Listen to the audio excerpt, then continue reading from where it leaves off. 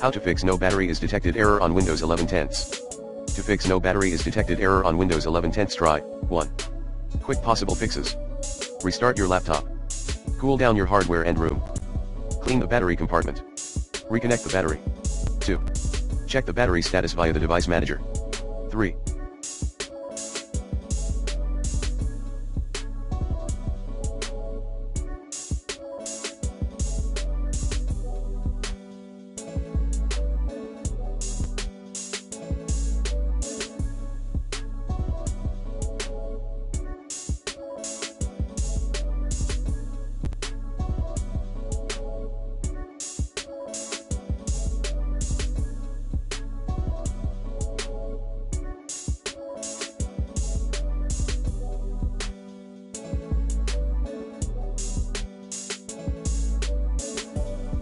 Restart or reinstall the battery drivers using the recommended Avast driver updater in this video guide.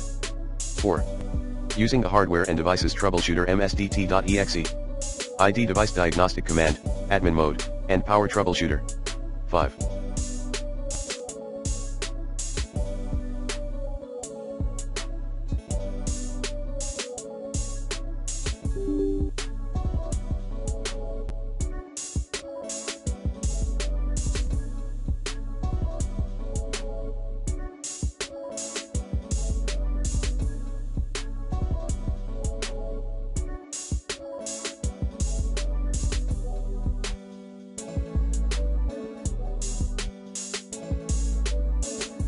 Google how to update your BIOS.